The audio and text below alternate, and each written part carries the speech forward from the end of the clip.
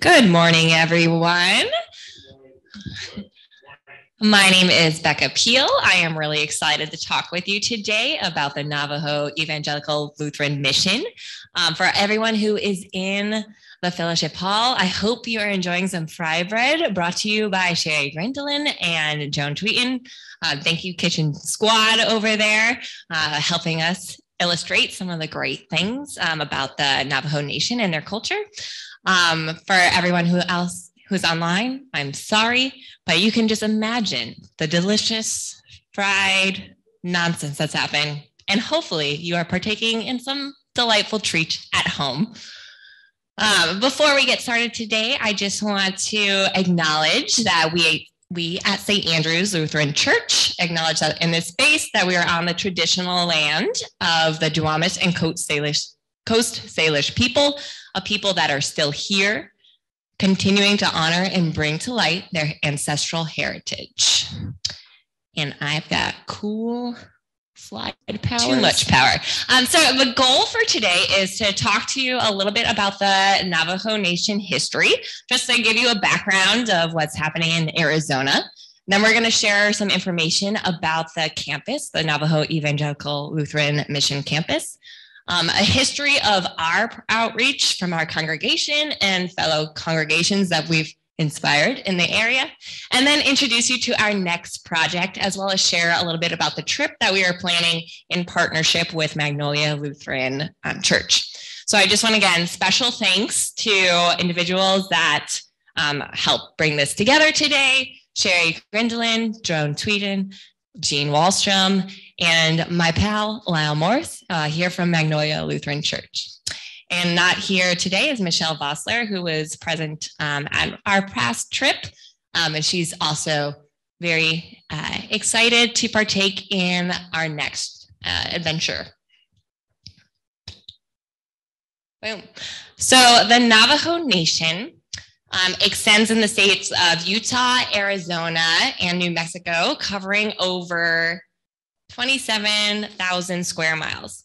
It is the largest recognized Native American culture in the United States. It was established, a tribal government was established in 1923 to help meet the increasing desires of the American oil industry. And it was advantageous for the Navajo Nation to make sure that they had a council to represent their interests and to make sure that they had a voice in how their land was being utilized, since that was denied them for a very long time. So the Navajo Nation Council chambers host 88 council delegates representing 110 Navajo Nation chapters. And so some of the terms that we might hear if you are visiting the Navajo Nation, for Navajo people, the word is Dine, just to describe the group. And Jean, help me if I mispronounce it, but Navajo land is BK. Did I say it right? Jean says good enough. You can always listen to the sounds online as try to do it from home. But again, the land that they have in these areas, it's extensive, but it also is remote, and it's just the resources that are available to the people. And in their culture, they have utilized various means to make sure that they thrive and are able to support their families. But it's still difficult because of the terrain as well as the geography. So next, I just want to provide a little bit about the timeline for the Navajo Nation, for their culture, just to give some perspective to the evolution of where they are now. So it was in 1100 and 1500 AD where the culture emerged.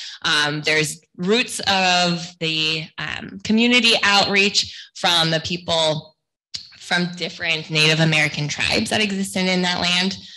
So they believed to be born to the earth centuries earlier from the Four Corners areas of Colorado Plateau. I'm trying to remember the tribe that's also starts with P, Jean. Thank you. They also share a lot of common ancestry with the Pueblo people that are in that area as well. It was in 1581, 1583, where they had first contact with the Spanish colonizers. In 1805, there was a massacre at Canyon de Chile, which is for not only for the Navajo people, also for the Pueblo people, a very powerful area in terms of its spiritual history. And they massacred 100 Navajo women, children, and elders. And this is just one act of some of the terror that has happened towards the people of the Navajo Nation. In 1863, you had the Scorched Earth campaign conducted by Kit Carson against the Navajo. So captives were forced to march on the Long Walk to Fort Sumner, or 350 miles east in New Mexico, and many died during that campaign. One group, led by host community, fled from the Monument Valley, and Kit Carson, in pursuit, was named. They had a point named after that incident, just because of the strive to escape this march. And there was some important rock formations out of the march where they have named after the spiritual heritage in that region. In 1868, we have the creation of the Navajo Reservation. So once they had forced everyone to move from different locations, then the treaty decided they would be able to provide some land for the Navajo people. So this is a picture of Spider Rock in Canyon de Chile. It's actually was taken by Michelle Vossler when we visited a couple years ago. And in the valley itself, there are tribes of people herding. We saw herds of sheep at different points, little pinpricks, but the rock formations are incredible to see in person, and they are amazing for the culture and heritage as well. Also exciting in the canyon is you would see the Pueblo people's homes that they carved from in the rock. So not pictured in this spot. You would have to turn a little bit from where this outpost was. You would see some of the carved homes that they had. So really incredible archaeological experience. Thank you. Sorry, forgot where to point. So we have now the reservation land was established.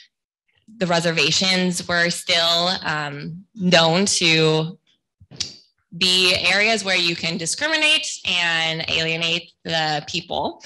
So in the Navajo Nation was a growing culture, a growing population, and so they were able to create a tribal council. So the Navajo communities were organized into different chapters to try to unify their voice and make sure that they could speak together to talk to the US government. It was President Roosevelt who appointed a commissioner of Indian Affairs in 1933, who advocated a system of livestock reduction to alleviate soil erosion problems. And this was difficult for the Navajo people because it curbed their own abilities to support their families. And so that's why they really wanted to have a unified voice so that they could talk to the government in different ways. What's also incredible is just the impact that the Navajo Nation had in supporting our own military efforts. The Navajo language is incredible.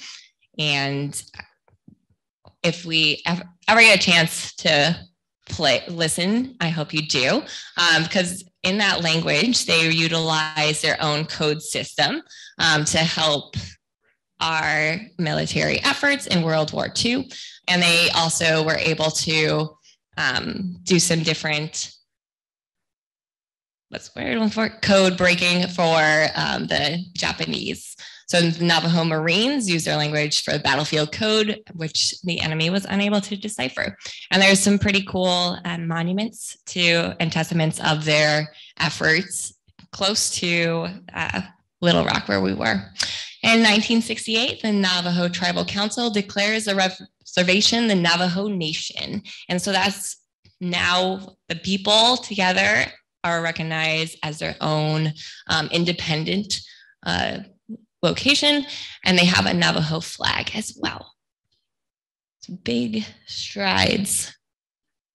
This is a picture of the Navajo Tribal Council.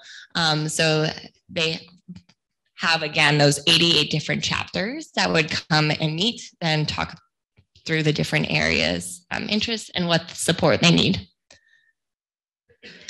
So I just want to emphasize the community aspect of the Navajo people. It's very family oriented.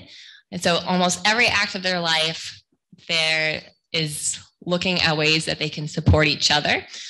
So the Hogan is a communal building that's utilized to make sure that you have access to all areas of the elements, because it's a 8-side building with a fire pit in the middle, so you got a chance to really commune together. Planting of the crops as well. We're all celebrating nature, creation of different songs and prayers together. That's oral history. But in addition to that oral history, that root together in sharing your culture, we have to recognize that they are in a difficult location. Again, that lack of resources. There's an incredible way that they build their land together, they build their homes together, they stay together in the different family units, and then they're still not having the access to power, water that others have in the area in other states. So the Navajo Nation estimates that of its 357,000 residents, up to 35% don't have running water.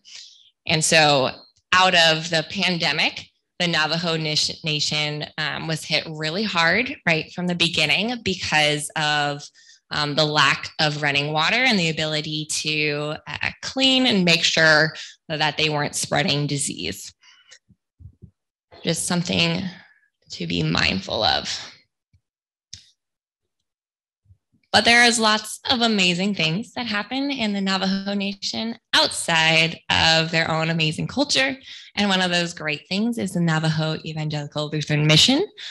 They established from Lutheran Church missionaries who wanted to lease 5 acres of land just to have a goal to start a medical center, a mechanic shop, and a radio station, a Christian boarding school, just to be a part of the area, because they recognized that it is very widespread and there wasn't a lot of access to different resources.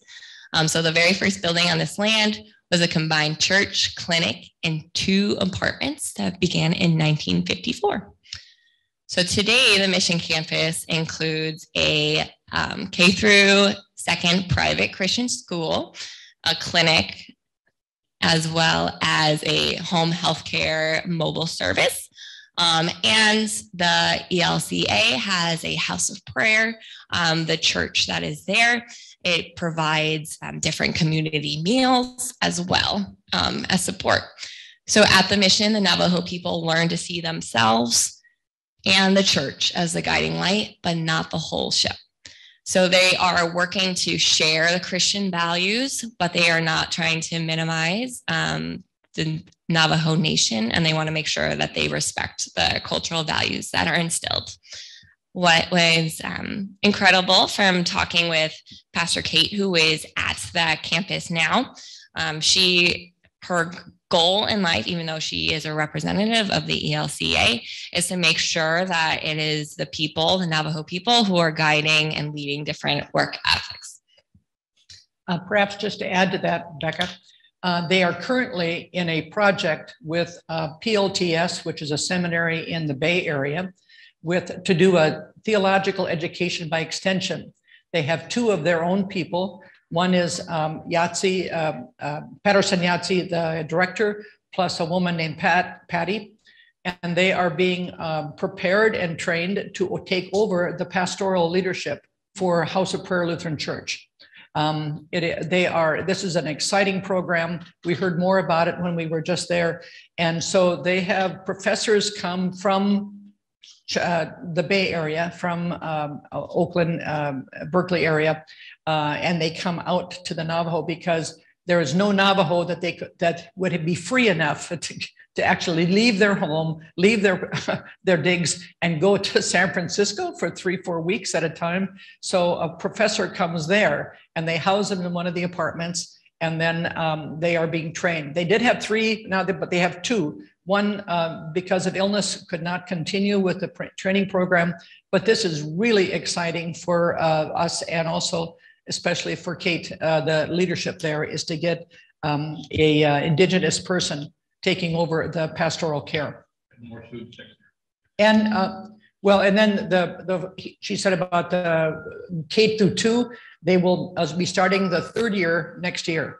They one of the things Marv and I did when we were there was to tear down a wall to make a 2 small classrooms into one big one, so they can follow the social distancing guidelines, as well as being able then to have a complete 3rd year program. So they were larger. They did have some 5 and 6, and then with the pandemic, blew all that pattern all to pieces. So they've had to start all over again with grades preschool, grades 1 and 2, and now next year they will expand to a full grade 3, and then they will keep building a new building, actually new classrooms, in order to accommodate the growth in the program. And there's plenty of kids, that want to be there. So. Yes. So this picture in the lower corner is of the church. And then in the upper corner, you see the school and the office.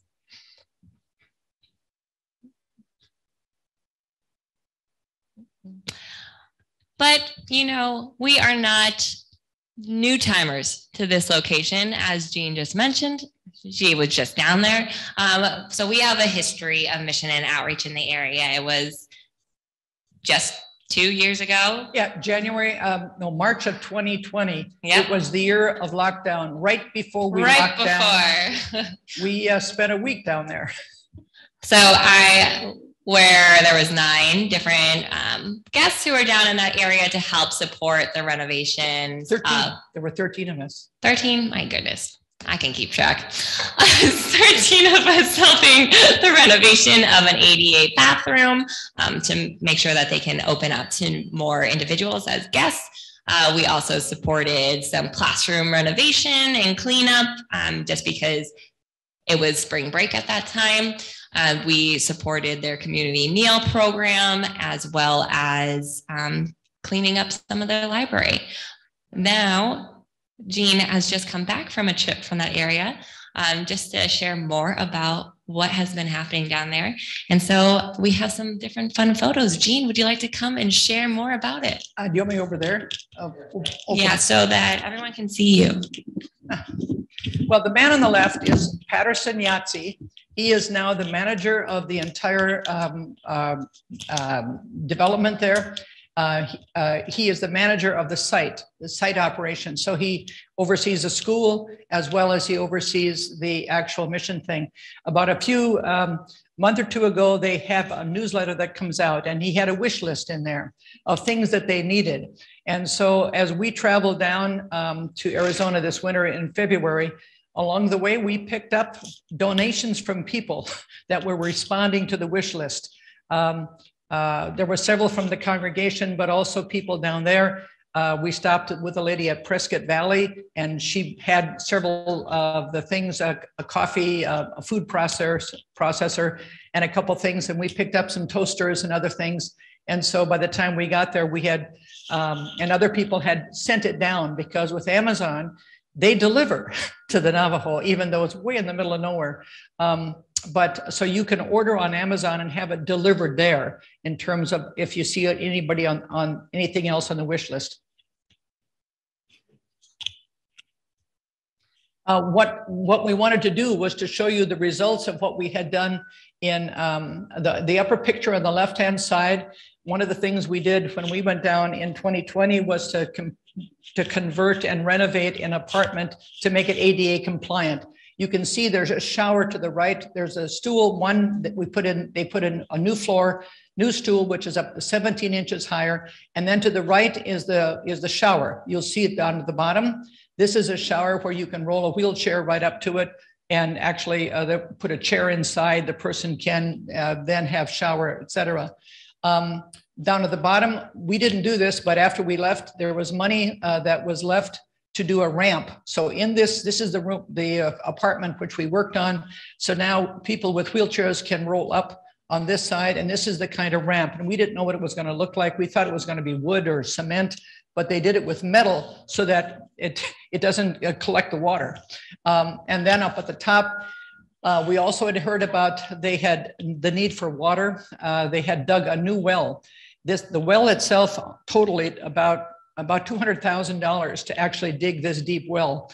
And they put it in with, you see the larger tank, but you also see this is what happens every day is somebody with a pickup and a trailer shows up with a large tank. Marv, what is about, how many gallons is that tank? I think it's 17,000.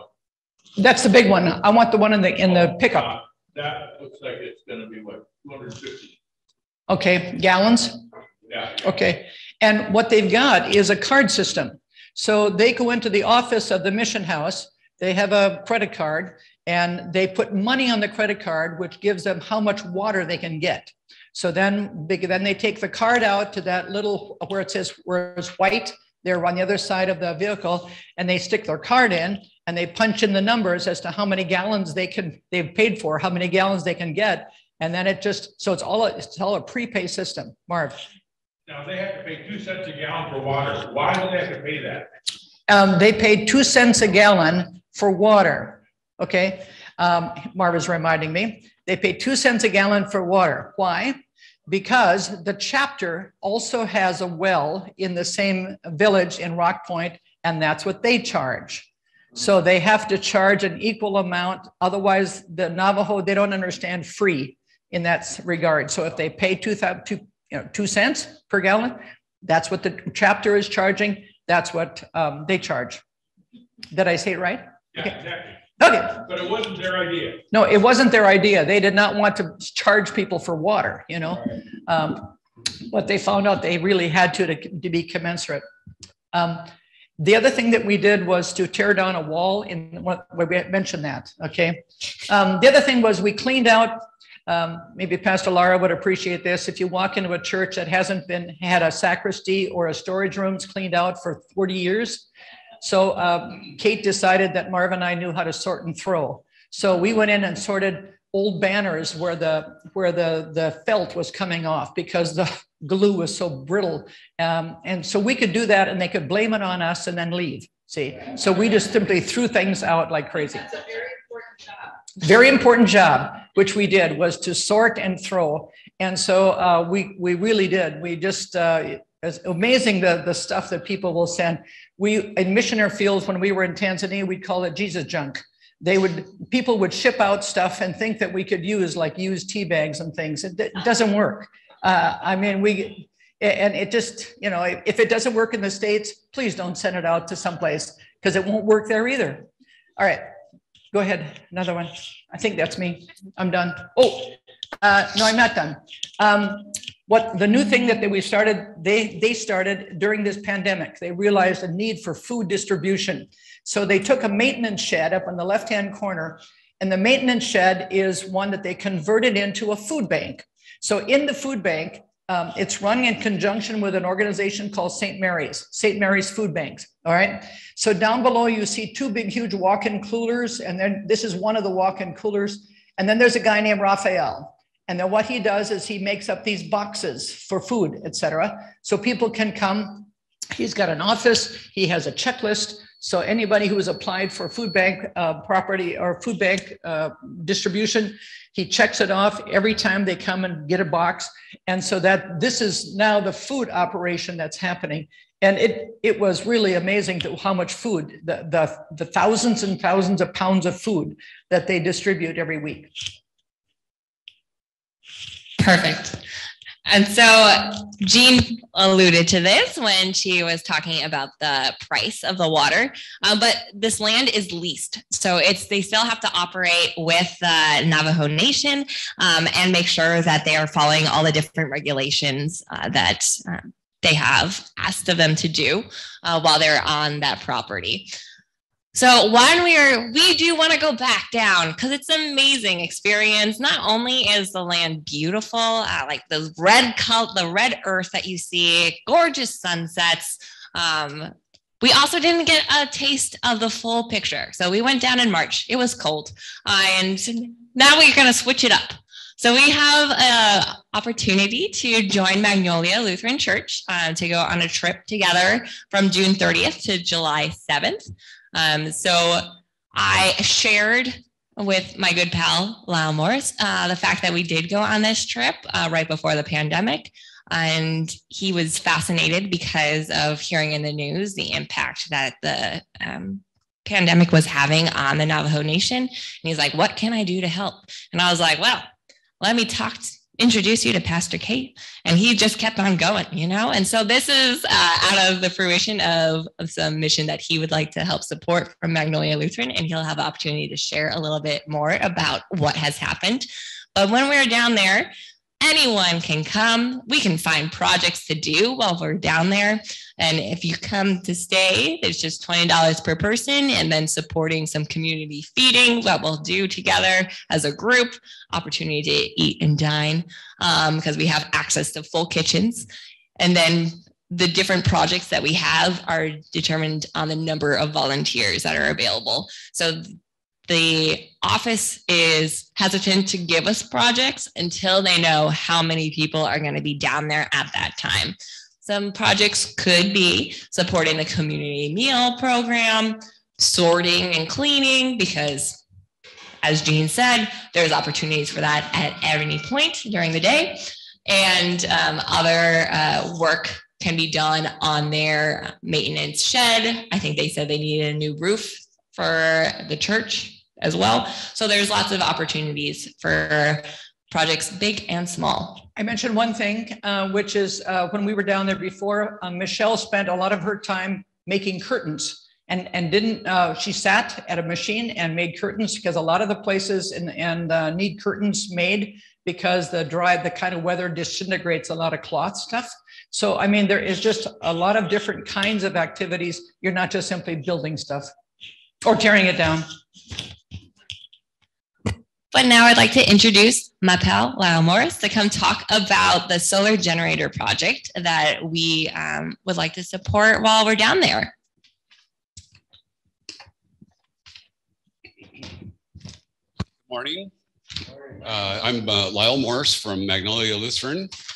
Marvin, Jean, we've met in Tanzania, I think is where we met. As Becca said, we have a couple of projects that we picked out. She mentioned that 35% of the reservation is without running water. If you threw in how many were without electricity also, it's almost 50% of the reservation is without either running water, electricity, or both. So the remoteness of the area, most of the generators that are running there are gasoline. We took the opportunity with the new development of electric cars and the development around the change in battery storage and such. We have found a product from Blue Eddy, which provides about 2,000 watts of power. We brought in a demonstration unit at Magnolia, set it up, and started seeing how many panels and so on were needed. Now, obviously, one of the things that they have that's free is sunshine. And during the day, the solar generators can be recharged to be able to run at night. While it can't heat a house, it can run an electric blanket. It has a capacity to run in a refrigerator. So if you're storing medications or fresh foods or something of this nature, possible to run that through the night and even recharge it during the day off of maybe a more traditional source. The Blue Eddy what you're seeing there on the right are the people from the maintenance staff. We went down last August and took our demonstration unit from Magnolia, set up 4 panels, which is the maximum amount of input. That's about 180 watt a panel, and so it's the maximum that generator can take. Showed them how to do the looping and the direct wire current, direct current wiring, and set up the generator in the 8-sided building. Hozan? Hoa. So that could be, yep. Okay, now you say the solar power runs a generator. Now you're just talking about a battery bank, right? The solar power charges. It's a solar charged generator whose in the interior of that is a lithium battery. Okay, like a Tesla. How does the generator function? How does that run? I mean, it runs on electricity. The generator runs on electricity. The battery is charged by the solar panels. And then it puts off through it has a converter. So you can run AC through the inverter. You can run DC if you were having a DC refrigerator or anything of that nature. We also provide with the kit a small LED light that draws about an amp off of that stored energy, so that you can get to your medications at night and that sort of thing. The solar kit, which is our goal this year, is 5 to raise $14,285 for 5 of the household kits. Includes a generator, 4 panels, the cabling for connecting, the wires for distribution for going into the building, and then a solar light, LED light. The generator is always kept inside, by the way, since it's battery, it doesn't exhaust, and there's no noise. And you have to protect it. The outside element is the panel. The other thing we're doing is sponsoring 4 individual students. And they talked about the school and how it's been growing. I want to point out it's not a boarding school anymore. Because half of their students don't have electricity or running water. One of the things that it provides is showers and hygiene in the morning. So a sponsorship provides the funds to have a truck drive to their home, pick up that child and bring them to the school for their instruction. A period for hygiene in the morning. So the sponsorships provides shampoo, soap, toothbrush, towels, fuel for the cars to go pick them up. And then they are taken home in the afternoon. If there is no school, they drive to the home and deliver the breakfast and lunch that is provided for them while they're at school. There's a small cafe where they turn out 300 meals a day, something like that, I believe, for on a donation basis. Pay what you can. So a sponsorship for an individual student is $1,000. And a sponsorship for a class is $3,000. We sponsored the kindergarten class last year, and this year are doing the first grade, which is the kindergarten class, if they all matriculate, right? If they all pass on up through. And then it'll be a second grade next year, which was the span of the kids that they were doing. 10 individuals in that class and 4 individuals. So a class scholarship is 3, 4 for 4 individuals. So there's $7,000 we're trying to raise for the scholarships. And then we're going to go down from June 30th to July 7th. Our group at Magnolia includes my wife and I. Our pastor is going to be able to join from the 2nd, I think, to the 30th. We have a retired doctor who's on our schedule, so maybe we can do something in relationship with the clinic. And then it's over the 4th of July, so we also want to be able to do something where we just see how it's celebrated in their way in their country.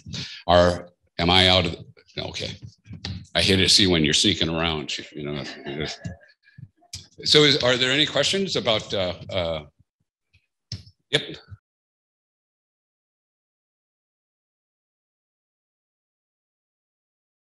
They're on a rock point where this facility is about 50 miles from any other supplies. Gene, maybe you would. Yeah. Yeah, there is a public education Bureau of Affairs has a school over in Rock Point. The change is the fact that these students that are elected or selected to come, they cannot afford the I'm sorry. I need to get out of here. Over here. The students are selected to be there at the academy. There are students that this is a faith-based operation, so that a faith-based approach to the curriculum as well as the care, et cetera. And these are students who can't afford to be across at the public education place, because they also, even if it's public education, unfortunately, they'll charge fees for basic supplies and everything else that's there. And these are students that also cannot afford to, parents cannot afford to send them in that. There is what I was talking about, there's a bus, and they go, the limit is 13 miles out where they will pick up people. So anybody within that span is somebody that they can actually, where they can actually get to the bus. The people. Yes, there is public education. It's just not always accessible to some of the poorest. And the routes that the bus goes to help these children, it's not like a nice road. So as like the access point is really difficult for children to get to the schools, even if they could possibly afford the resources. Trying to get to that location is difficult. So that's why the NELM campus is so helpful.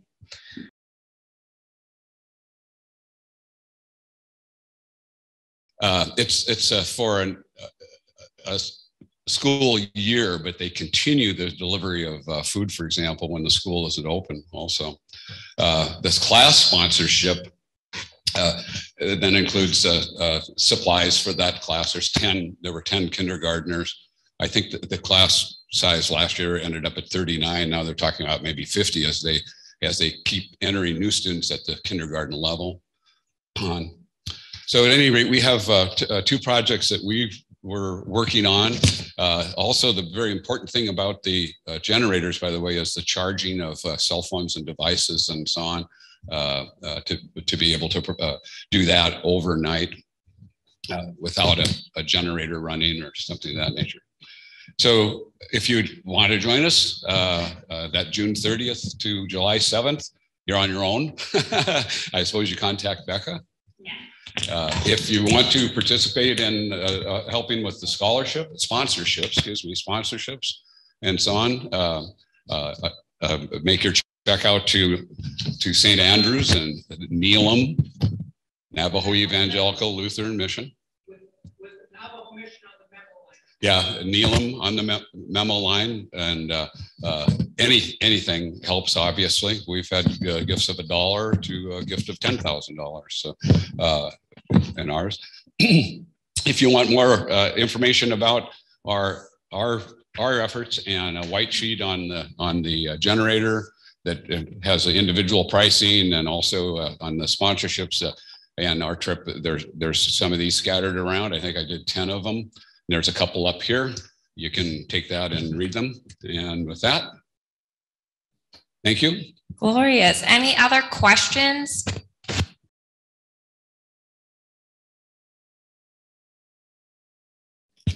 Yeah, they go on to high school. The high school actually across the street in Rock Point is quite good.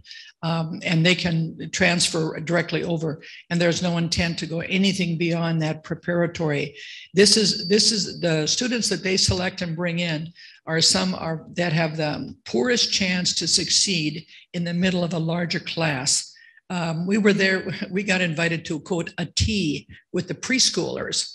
And so we're sitting there. If you can imagine Marvin sitting at a table with preschoolers, it was pretty funny. But they wanted to learn about how to do a tea, how to have some conversation. So we asked them questions about their home and about their family. And these truly are some of the poorest of the poor. They're also oftentimes members of the families that attend House of Prayer Lutheran Church. Obviously, if they're in a Christian faith circle, they're going to want to continue their kids in the same way with that. But it's an application process. They're not discriminated against at all. It's just those who do apply and what they look for in that regard. They just check to make sure that this is a good use of sponsors' money. Very similar to the same kind of thing what OBA does with Maasai girls. they check out who gets it and who doesn't.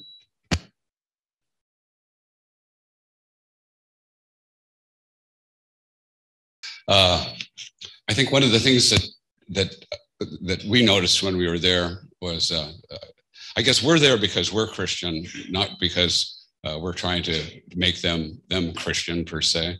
And we certainly saw an evidence of spirituality that tries to be maintained and supported in relationship with the Navajo and their beliefs. So the 8-sided building, the way that you enter and that you walk, that the seating is done in a certain manner, and the structures that like the sweat lodges and so on, and it was their culture, instead of wiping out that from the experience and from the teaching, it's included. But I'm certainly not.